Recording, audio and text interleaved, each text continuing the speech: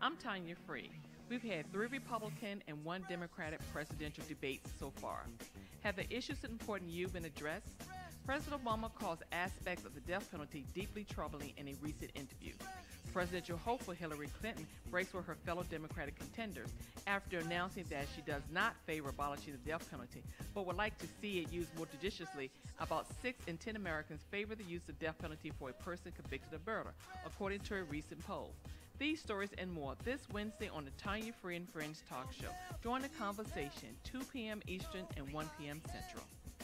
The Tanya Free and Friends Talk Show, your destination for the best in social and political straight talk. Join the conversation Wednesdays